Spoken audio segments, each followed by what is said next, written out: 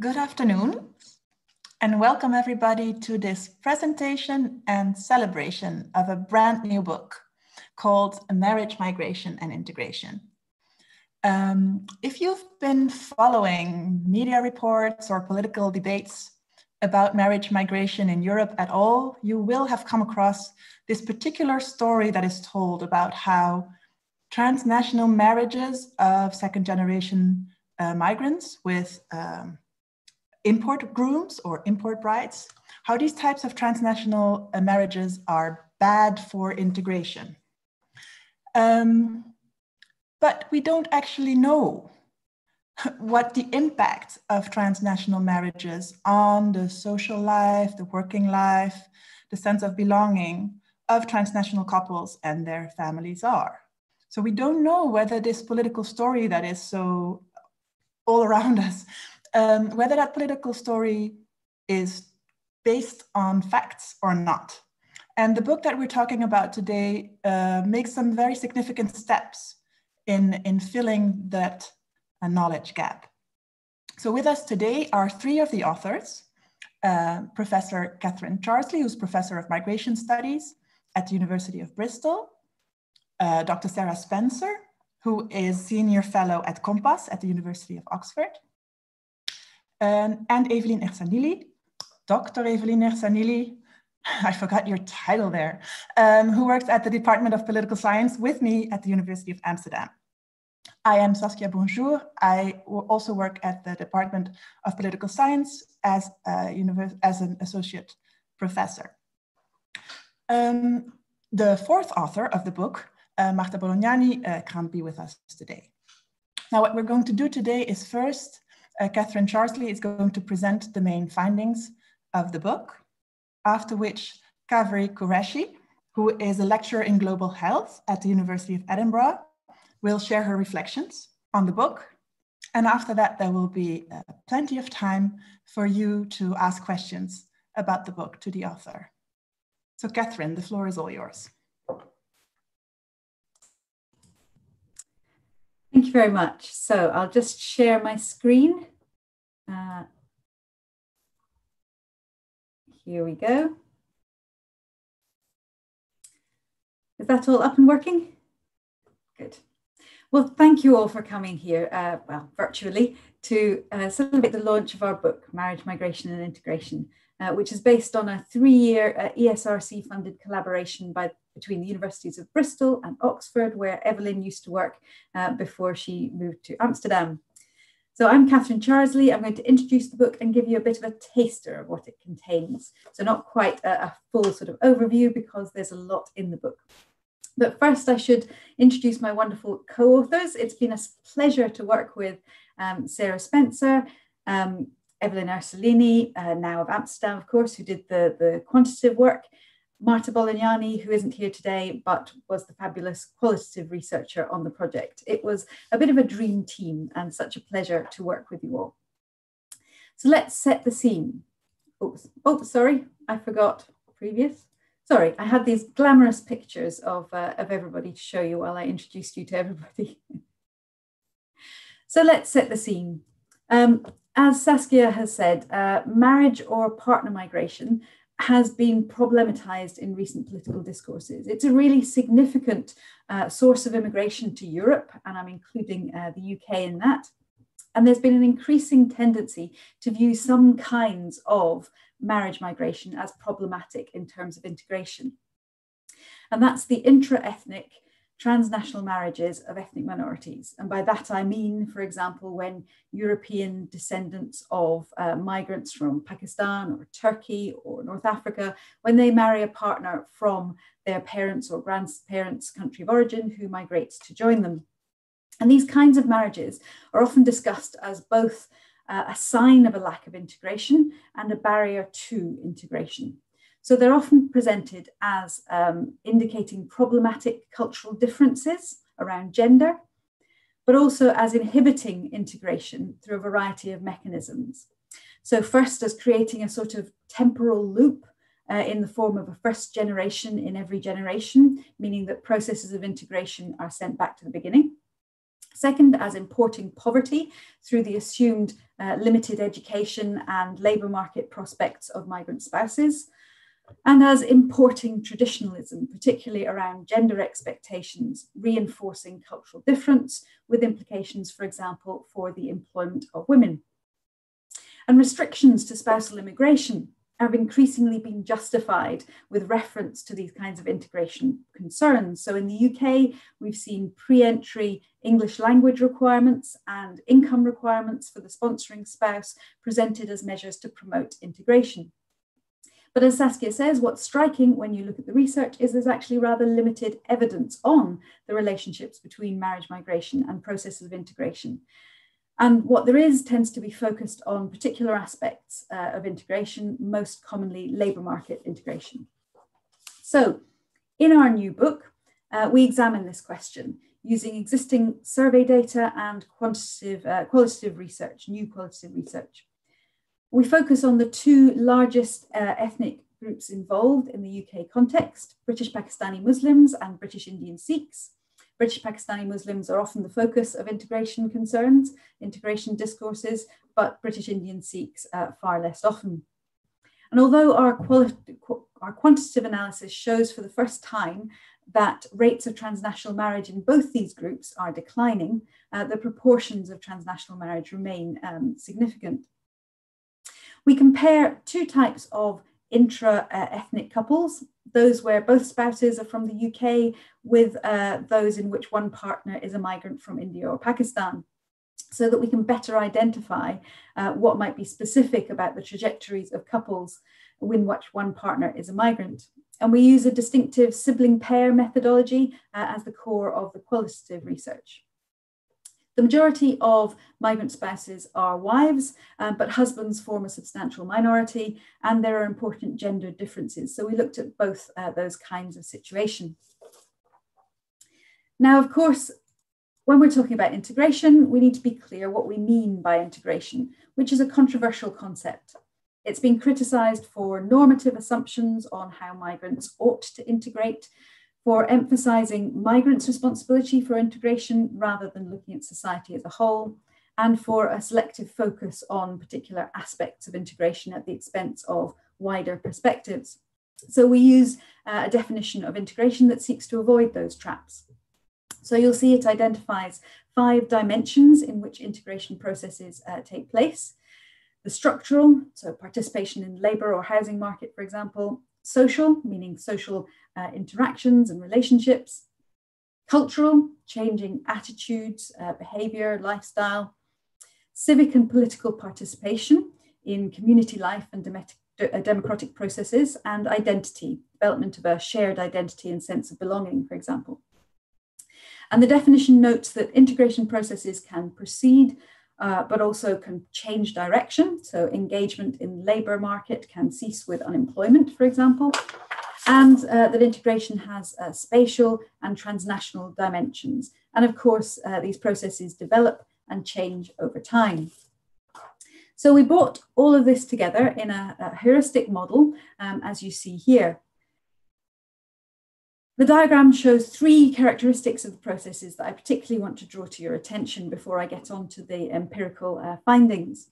So first, you'll see that individuals are part of families and social networks, whether in countries of residence or transnationally, and they can provide opportunities and constraints across each of these spheres. Second, there are illustrative arrows between some of those dimensions, and that's to indicate that the impact which engagements in one dimension can have on engagements in another. So this interdependence and interaction of domains, that's important, but it's something that's often overlooked in integration research. And it can be positive or negative. So some of our British Indian Sikh respondents, for example, who would score as highly integrated on most conventional measures, they spoke of a negative impact of their political engagement on their identity when recent revelations about the British government's role in the Golden Temple massacre led some to question the meaning of Britishness, their sense of Britishness. Finally, various types of effectors which can impact on these processes are identified. Those relating to individuals, such as gender or qualifications, to families, such as resources, expectations, or caring responsibilities, to society, such as the availability of jobs, but also discrimination, transnational engagement, such as the need to send remittances, and finally, to policy intervention. And that's not just related to immigration and integration policy, visa rules or language class provision, for example, but also the wider policy landscape. So this understanding of integration situated marriage migration for us amidst the full complexity of the processes at play and the multiplicity of effectors that could be impacting on them. It also drew our attention to what we can and can't do. So it was much easier methodologically for us to get data on migrants and their families than, for instance, on the job opportunities available at a particular place at a particular point in time. And given the complexity of processes of integration, it's key that any research identifies and acknowledges its inevitable limitations. So this model informed our research design and our analysis, and our findings in turn reinforce aspects of the model. And this is brought out in the chapters, throughout the chapters in the book. Now, as you can see, we're dealing with a wide range of issues. It's not a skinny book, so I don't have time today to go through all of our findings. But we write about researching integration as like untangling a complicated knot, identifying the various strands and teasing apart their relationships to each other. So what I thought I'd do is start with one strand and show you what is revealed when we start to follow its connections to other aspects of integration through our mixed methods and comparative approach. So I thought I'd start much existing research focused on employment because it's often taken as a key indicator in the structural domain of integration. So I thought I'd start with that and see where that leads us. So here are some labour force survey statistics on employment by couple type, by gender and by ethnic group. And of course, in the book, we do discuss issues of discrimination, lack of recognition of qualifications, because these differences aren't just explained by level of education. But today I wanted to explore some other aspects because these kinds of statistics are frequently used as evidence of lack of integration, low employment rates for women, particularly migrant wives. And we can clearly see that migrant wives do have lower rates of employment, of paid employment, than British co-ethnics. And that's particularly the case amongst Pakistani Muslims. But levels of employment overall are higher in the Indian Sikh group, and in our qualitative material, it seemed that employment was expected often of Indian Sikh women alongside their domestic roles. So that's one area of significant ethnic variation. We can also comment on the idea that marrying a man from overseas, assumed to have more traditional gender role expectations, might suppress women's employment. And there does seem to be lower employment amongst British Indian Sikh women married to migrants. So you can see that on the bottom right. But further analysis by Evelyn suggests that that's explained by their lower level of education compared to those women who are married within the UK, that top category, intranational marriages.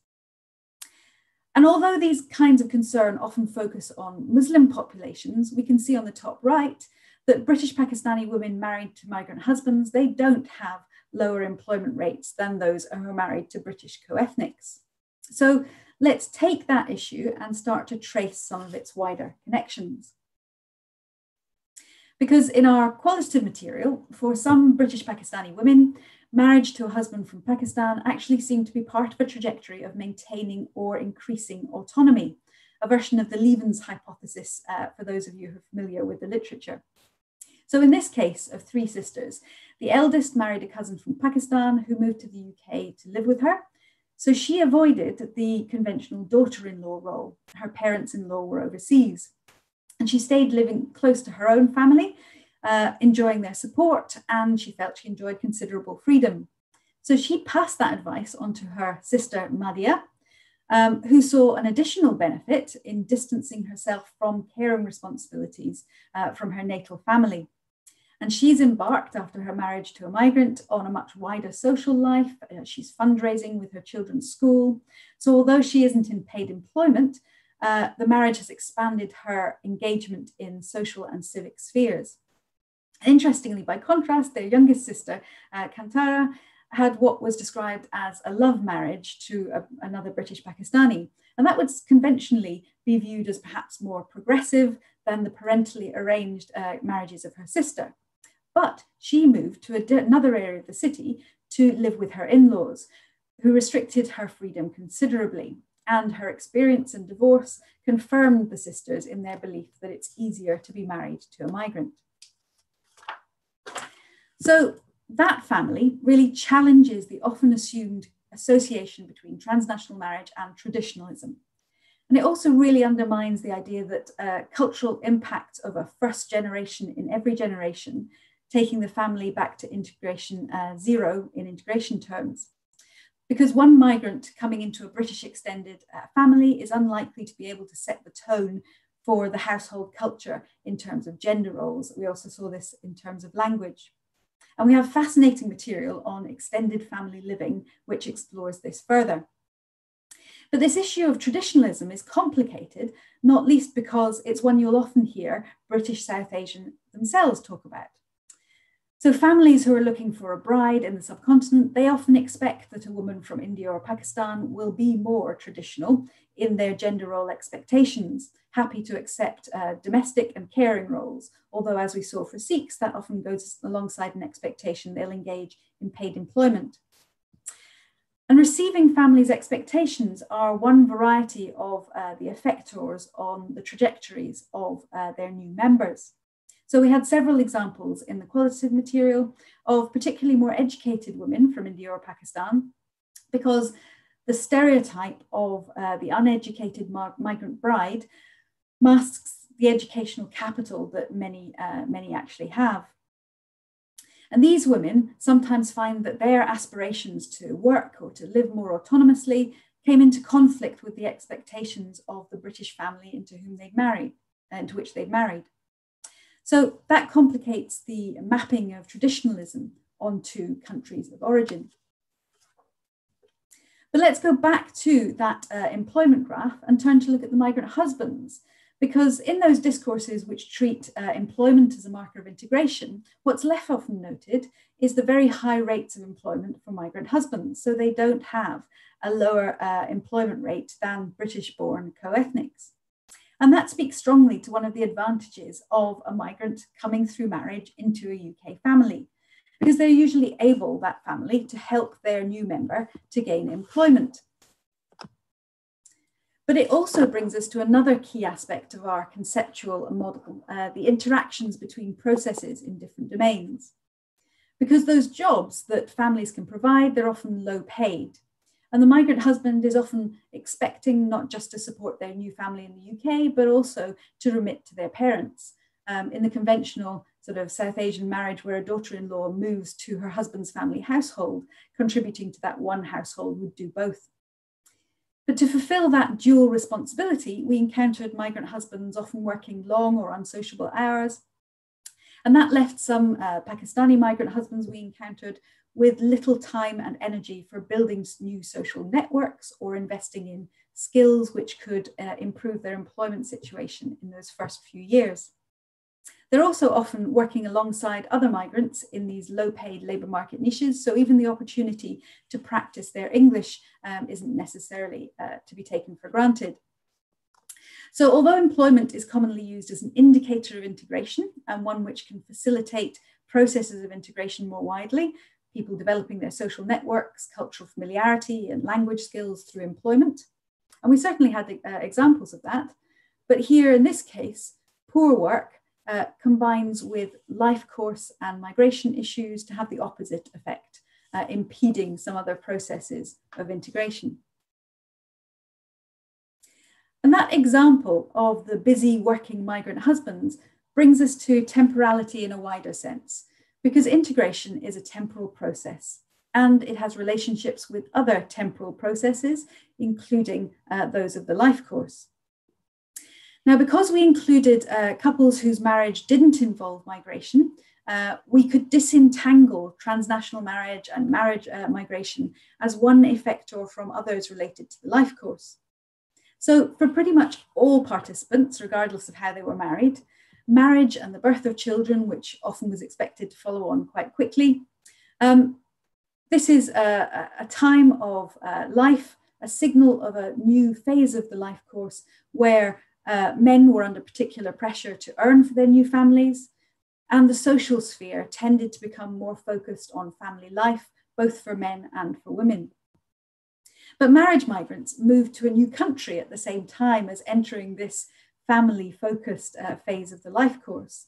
So not only do work and parenthood often leave little time for a wider social life, but a migrant's lack of local social networks intensify that social focus on the family. And transnational remittance obligations can heighten the pressure on men in particular to work long and unsociable hours. And for migrant wives, well, even those who didn't grow up expecting to work, they sometimes developed interests in employment from watching their British sisters-in-law and other family members pursue careers. But having come into a new country and straight into this family-focused phase of the life course, and then spending many years in those kinds of patterns whilst children were young, that means that it might be challenging to develop the knowledge and the confidence to enter the workforce later on. So we suggested one of our policy recommendations is for signposting and assistance, not just to be provided when people arrive in the country, but also should be available later. This issue of temporality and aspirations often also provides an opportunity to explore ways in which effectors of various kind interact.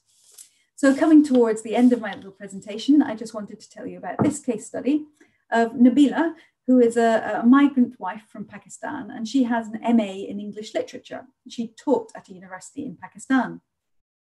In order to teach perhaps at a lower level in the UK, she needed to convert her qualifications. And her husband and his family were really supportive of her aspirations. But as a recent migrant, she wasn't able to apply for a student loan, and she would have to pay higher overseas student fees. And that put this training beyond the family's economic reach. And by the time she gains access to student funding and home student fee levels, it's likely she'll have entered motherhood when caring responsibilities may well provide a new barrier to structural engagement through employment. So Nabila's story speaks once more to those life course issues, but also illustrates the way in which policy effectors can operate as a barrier to integration, despite apparent advantages in terms of individual human capital and family support. So I hope that's given you a taster of how we go about untangling the knot that's the question of relationships between marriage, migration, and integration. There's plenty more to discover in the book, so I started with employment today, but that's by no means our main focus. As you can see on the right, that's our chapter headings page. And the chapters cover various aspects of integration and its interconnections. Along the way, we uncover complexities, as I've suggested today, that challenge many of the simplistic assumptions about ethnic minority transnational marriage, which often appear in policy and also sometimes in academic discourses. And in our discussion on belonging and identity, you can see in chapter 8, we also chart some of the negative impact that these kinds of finger-pointing discourses of problematic integration and the restrictions to family life, which they're used to justify. So some of the negative impacts which can themselves have on processes of integration, because our participants were often well aware, particularly the British Pakistani participants, that these discourses and immigration measures were targeted at them in particular. So I'll just end with our thanks to some key people without whom the book would not have been possible. And of course, the participants whose memorable counts and turns of phrase made working on the book really such a pleasure. And in case any of this has whetted your appetite to read the book, there's a discount code, which I believe will also be circulated in the chat. Thank you very much. So I will stop sharing and hand over to Kaveri. Thank you so much, Catherine. So Kaveri Qureshi will share some of her thoughts on this book. Kaveri joins us from the University of Edinburgh and her home. From my kitchen. Thanks so much. The first thing I wanted to say was a huge congratulations to Catherine, Sarah, Evelyn and Martha for this wonderful book. To give some indication of how excited I was about this book's publication, I ordered it immediately from the university library, and the very afternoon it came in, I read it cover to cover. So that is just some signal of how excited I was about this book. And I was excited about the project from its inception, really, for the kinds of reasons that Catherine and Saskia talked about, given the ubiquity of these sort of insidious assumptions which are made about the relationships between marriage, migration and integration. It's very infuriating to see how unsubstantiated this is. And this project was designed so intelligently and so elegantly to test those unsubstantiated assumptions and provide us some really rich and important empirical material to kind of redress some of our thinking about this. And the book delivers really brilliantly on that project. I just wanted to offer a few words of appreciation, really, for the qualitative and the quantitative materials that are drawn on and developed in the book. The methodology of interviewing across pairs of siblings was a really ingenious one, but it was also a very challenging one. And I used to just imagine Martha doing this fieldwork. Not only is doing qualitative fieldwork difficult enough, but being able to then have to say to someone, we'd be really interested to interview, but only if we can also interview your brother, just felt really painful. So it was no doubt a very challenging project requiring very dogged and persistent fieldwork from Martha.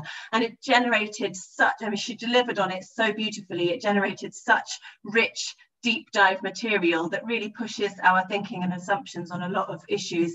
And similarly, Evelyn's work with the labour force survey, as someone who's myself tried to get into the labour force survey files, I think I can truly appreciate how intelligently she has done these analyses, and not only, you know, her acumen, but also her imaginativeness in using the data sets. She's done things with these data sets that I would never have dreamed of are even possible. So, you know, a huge shout out and appreciation of all of the effort that went into generating the evidence base that the book builds upon.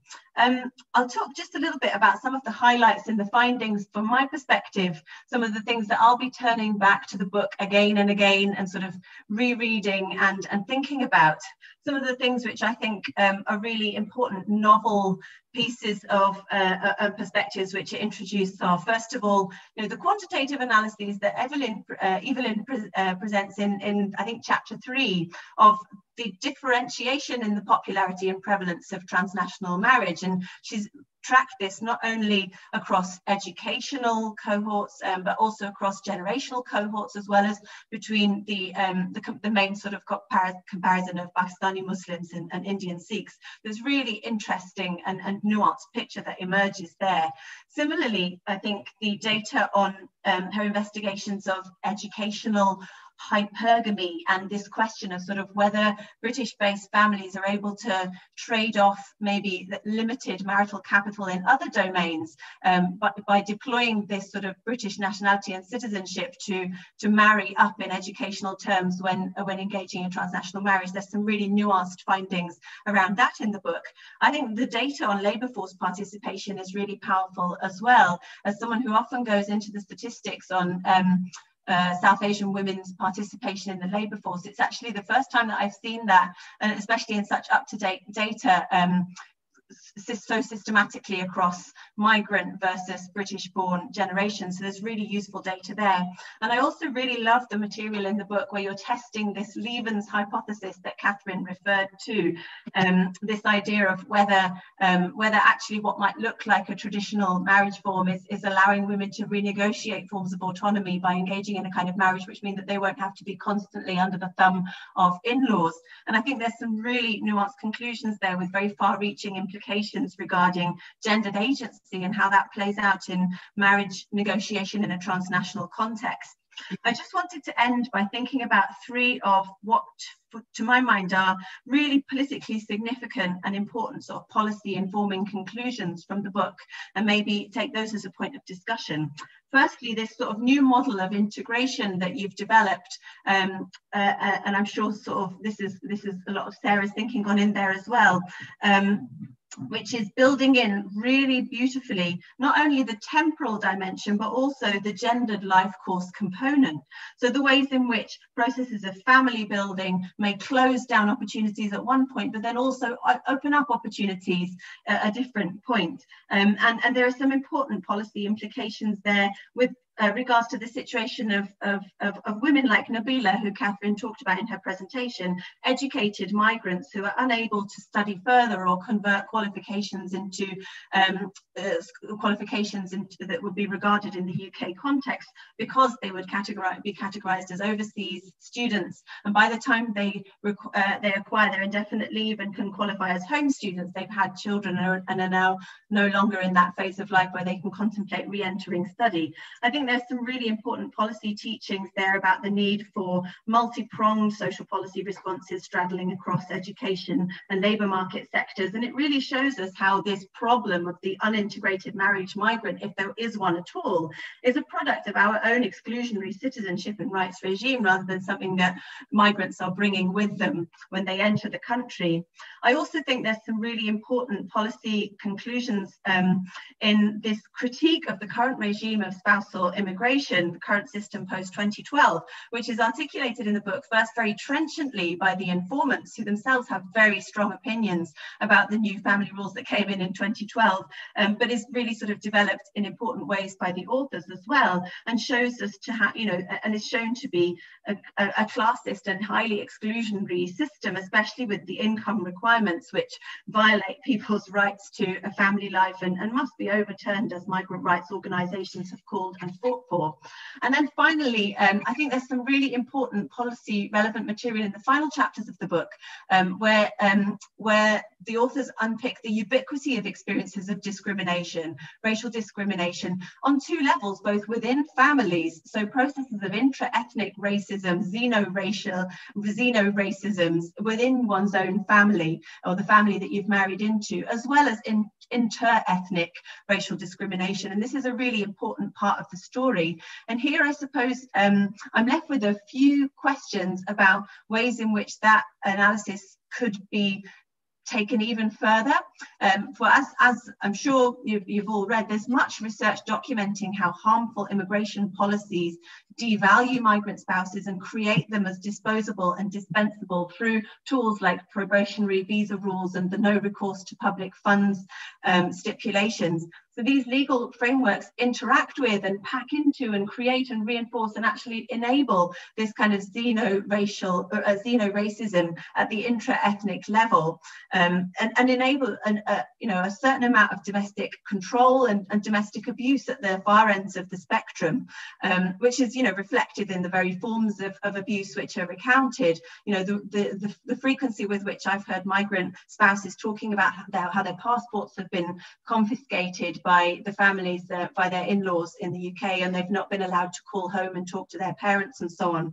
And this isn't sort of emphasized so much in the book, and quite understandably, as you point out, it would have been difficult to really dig around here given the methodology you were using in the qualitative interviews, whether you were sibling pairs interviews, family interviews, where it would have been quite difficult for people to breach these issues. But I think all I wanted to say is that actually the current framework is even worse than what you've shown us, and there is a potential for sort of for extending this even further in ways that should be useful to, for example, Black feminist organisations like Southall Black Sisters, who've been working on no recourse to public funds issues. So if you have any further thoughts about that, I would love to hear them, but I think I'll leave it there. Thank you. Thank you so much, Kaveri, for such a thorough and enthusiastic discussion of the book. So the audience is very welcome to share any questions you might have. You can do so in the chat on YouTube or in the Q&A in this Zoom webinar. And there's one question already, which I think is for Catherine or Evelyn, I'm not sure. It goes like this. We know that not only transnational migrant wives or husbands suffer from difficulties integrating in British society. What is the difference between the problems British Pakistanis have and those of transnational migrant wives or husbands? Thank you.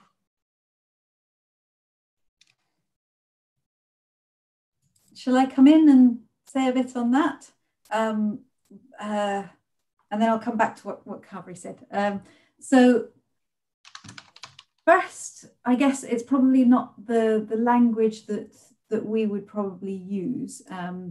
The difficulties in integrating. I guess we'd want to pick that apart a bit and see what you meant by that. But certainly, for example, we can give some examples of differences, say in structural, in labour market experiences between British Pakistanis, indeed British South Asians, and transnational and the migrant husbands and wives, because both. Well, all we had reports of experience of discrimination, both in finding work and in workplaces from British South Asian partners. But then for migrants, they have, in addition to that, sometimes issues of language, although not all. For many of the English was a language of instruction in schools for many of the migrant husbands or wives, but also the lack of recognition of overseas qualifications, for example, that adds to problems in the labour market. Was there anything that either of you, Sarah or Evelyn, would like to add to that or expand on? No, I think those are some of the key issues that we saw, the qualifications for some language, and what I also found interesting, and what you already talked about a bit, this idea that transnational, especially migrant husbands, they do tend to find employment rather easily, but that is oftentimes within the ethnic niche, and might that be a place where they get stuck, especially because they're working many hours or unsociable hours. It makes it difficult for them to build on their qualifications or to look for other jobs. One of the numbers that I was really intrigued by was the share of migrant husbands, especially for the Pakistani group, that works in the taxi industry. I don't have it at the top of my mind now, but maybe I can quickly look it up. I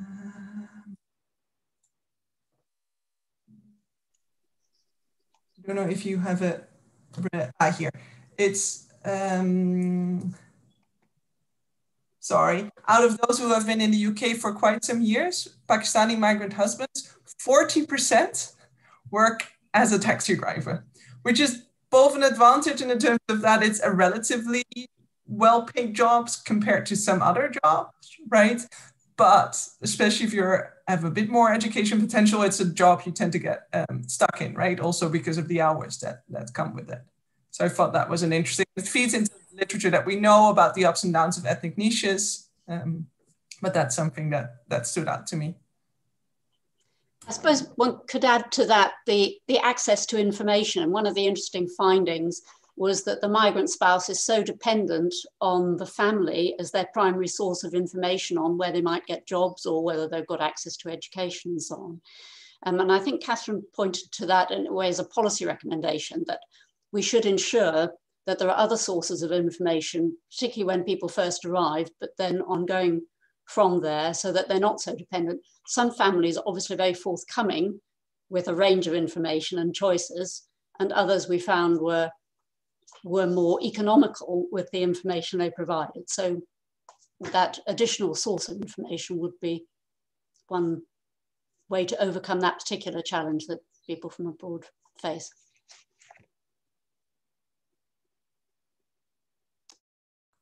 Would you perhaps like to respond to some of the points raised by Kaveri?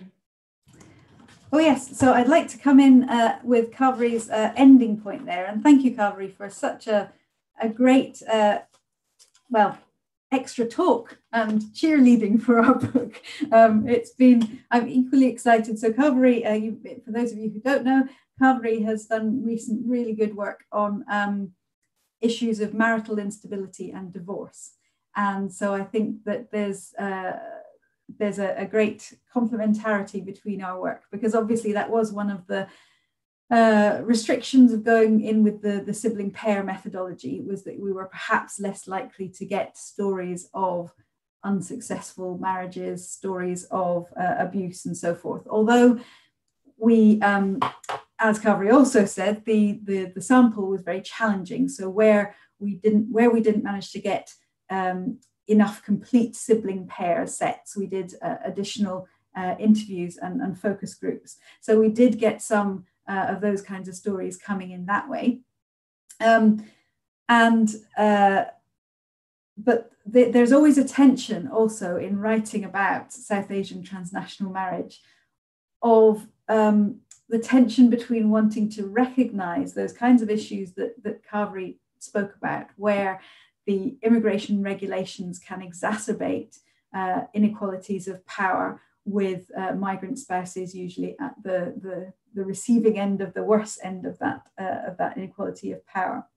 And so there's always a tension between recognizing those issues and not just reinvigorating quite pathologizing discourses about British South Asian, and particularly British South Asian Muslim families, and recognizing the ways in which families are often very supportive and promoting of their new members as well.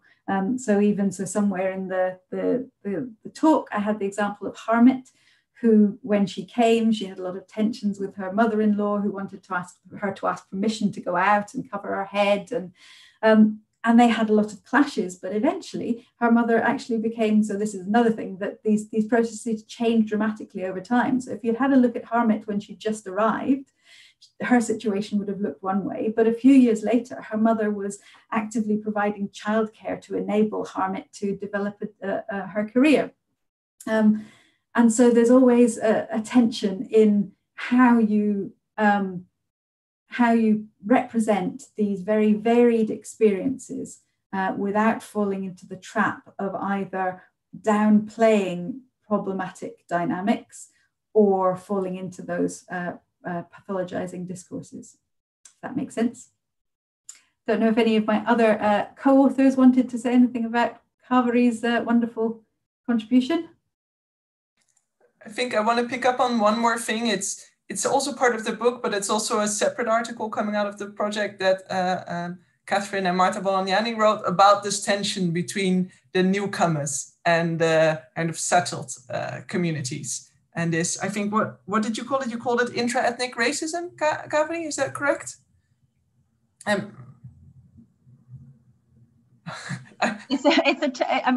It comes from that article that Catherine and Martha did on being a freshie is not cool.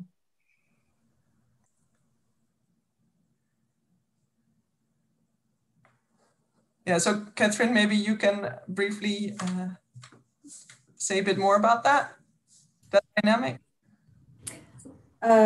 Yes, okay. Yeah, the article is in Ethnic and Racial Studies a few years ago, and it's called "Being a Freshie is Not Cool," and it explores this the stereotype of the freshie, the fresh off the boat, the new migrant from the subcontinent, because there are a lot of stereotypes about such migrants as well, quite close to sort of the mainstream stereotypes of problematic integration, of speaking poor English, of working in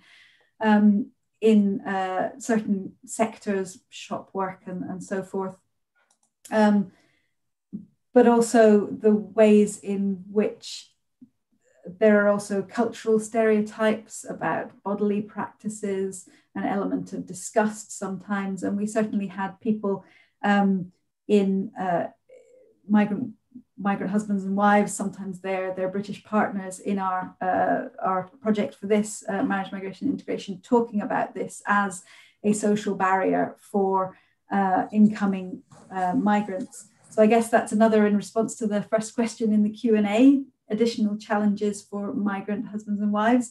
Well, in the literature about social capital and integration, it's often assumed that there's going to be this intra-ethnic bonding capital, that there will be either a focus on the ethnic group or barriers to, or both forming relationships across the ethnic boundary, but it's kind of taken for granted that there will be bonding within the ethnic group. And that really problematizes that as well. Thank you very much. There's another question from the audience. One attendee thinks that the question of information is crucial. However, taking the example of job search information, authors such as Bloch report that public employment services for immigrants and refugees also tend to favor any employment over no employment. How could you improve the quality of information provided beyond close relative networks? Do you want me to come in on this? In the study, we didn't go beyond recognizing that there is a need for everyone to have access to information. So we didn't explore how that could be operationalized. However, one of the very interesting things that's happening during the COVID period is how much more is being done about ensuring that migrants get access to information online, including the development of apps, for instance, both for general sort of information relevant to everyone across the country, but also local, like Newport City Council, for instance, just as one example, is developing its own app about what you need to know about Newport if you are new to living in the area. One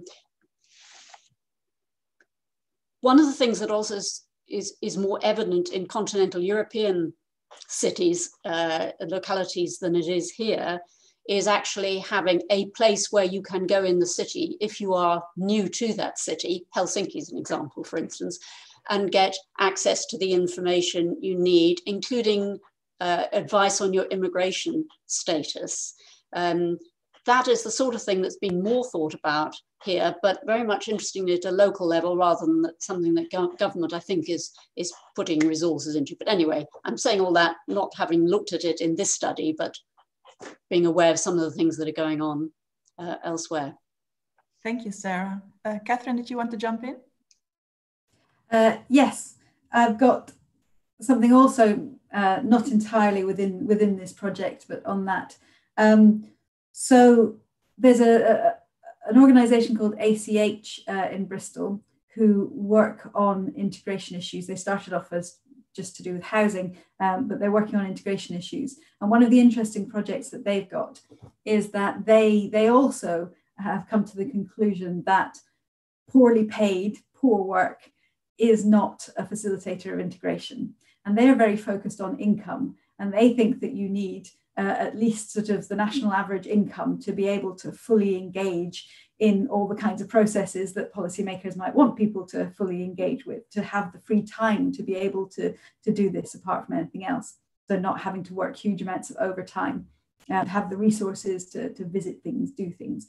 Anyway, so they have been, and I think they particularly focus on refugees, but they've been trying to identify areas of skills shortage, areas of where there's a shortage of people to do work, where it's reasonably well paying work. And so one of the areas they've gotten onto is bus driving, for example. And this is post-Brexit. I don't know how many bus drivers are from Eastern Europe, but in Bristol it seems quite a lot. And post-Brexit, this may be even become an area where we have more of an opening. So they're working with bus drivers. And that reminded me of a focus group that I did as part of this project with some migrant husbands in the north of England.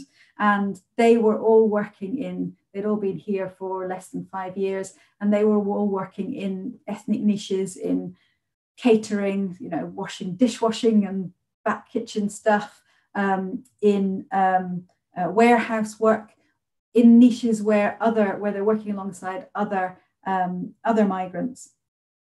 And for them, the only way out of that they were familiar with was going onto the taxis. But you can't do that immediately because you need to build up your language skills, you need to build up a bit of capital to be able to get into the taxis, you need to build up your knowledge of where you live. And one of them, however, had just heard about a bus driving apprenticeship scheme where you could sign up to become a bus driver. And the others were all very excited because this was a completely new possibility. So I think, yes, it's where are those opportunities that aren't incredibly poorly paid, but equally is a broader issue of social justice and trying to tackle these issues of poorly paid work, because it's not just for migrants that this poor work is very destructive. It's a broader social issue that needs to be tackled, but in the short term, finding other opportunities beyond the kind of the commonly known about the particularly taxi driving, finding those opportunities for different kinds of work and better kinds and better paid work, I think is quite key. Perhaps, Catherine, just to finish on that really important point, could make the connection back to the point that's well made in the book about, instead of seeing family migration as a problem, actually seeing it as an asset, it as an opportunity. And if we saw it in that way, we wouldn't be thinking about what is just any job somebody can get into, because that gets them out of the unemployment. But what are the assets that this person have? What kind of opportunities could they take up if only some doors were opened for them? And if we looked at it in that way, then the policy solutions and the policy interventions that we'd be thinking about would be rather different. Yes, a really, really, really good point. That rather than focusing on problems of integration, focusing on what's to be gained if we were to facilitate people's participation in all of these domains, I think is absolutely key shift of perspective, because family migrants, marriage migrants, these are the people, the categories of migrants who are most likely to stay long term. And we know, not just from our work, but from other people as well, that there are substantial levels of underused educational capital in this population. But there just seems to be quite a fixed view in official circles that that family migration is separate from labour migration or high-skilled migration. So there was a report a couple of years ago from the Migration Advisory Committee on migration policy post-Brexit. And the only place that you get family migrants mentioned there was as a source of possible low-skilled workers to patch up the holes left by Europeans who would no longer be coming, which is problematic in so many ways. One, because we know that these people aren't just hanging around. These people are already they're already working, looking after children, looking after the elderly. They're already busy, but also thinking that all that they can do is that low-skilled work. Whereas if we want the brightest and best, if we took a fresh look at family migrants, we might well find, brightest and best for a non-British audience, that's the catchphrase for what our current government wants from the immigration system. So if we want the brightest and best, we might turn around and realise that we've already got quite a lot of them. Thank you so much. If I may, I would have a question. I wonder whether, so this famous Levens hypothesis that women with a migration background actually choose a transnational partner to further their emancipation or their let's say emancipation from traditional family values. So the example you gave, Catherine, would confirm the hypothesis. Is that the takeaway message from your book, that Levens was right? So we have what we talk about as a sort of moderated or adjusted Levens hypothesis. So we think that yes, we've got evidence that this does seem to be a possibility, but Levens thinks it only applies to more educated women who are looking for this opportunity. And we find also with women with lower levels of qualifications also narrating these kinds of gains. And they're not always just in terms of possibility of employment. It can be in other kinds of autonomy and domestic relations of power. One thing that we haven't talked about so much is the extended families. It's very, very common for British South Asians to start off their marriages living in extended families, and even more common for where marriage migration is involved, unsurprisingly, because it takes a lot of resources, and the migrant spouse doesn't usually bring huge amounts of economic capital to start with. So there can be a while where people are saving to live separately, or it can be that people want to stay living together with their parents and parents-in-law. But so the migrant husbands, all of the migrant husbands that we spoke to in this project, all of them were dependent on their wife and their family for their accommodation. Either they lived with them or they were living in accommodation that was owned or rented by their wife and or her family.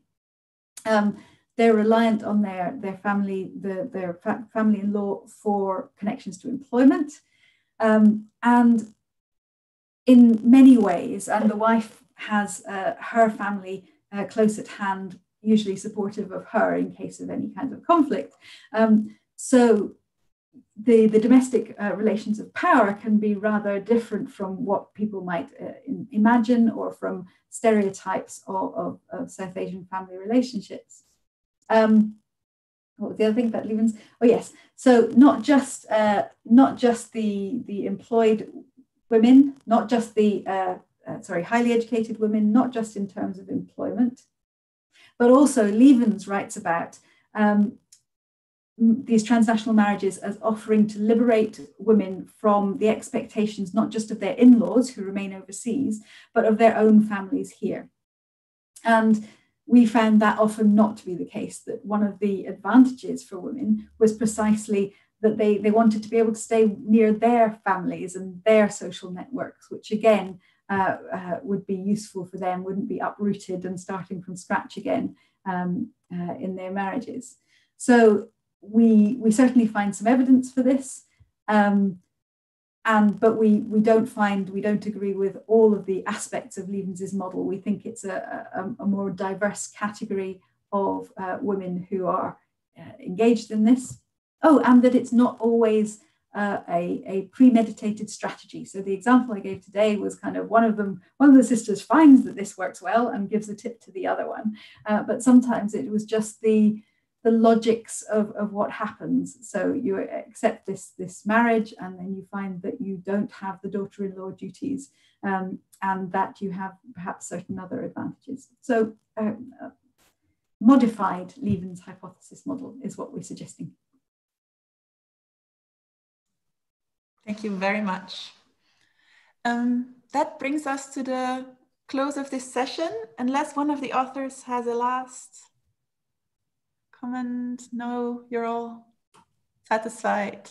So, no, sorry, please. Oh, there is one more question in the chat, but it doesn't look like it's a question that can be dealt with within 3 minutes. So perhaps if the author of the question would like to email us, we can maybe deal with that by email. Very good. Then I thank the audience for joining us today and for sharing their questions. Thank you, Kaveri Qureshi, for taking the time to read the book and reflect on it. And thanks a million to the authors for writing this book and for talking about it to us today. Thank you. And thank you, Saskia, for being such a wonderful host today as well, and for your comments on the book. And Karen.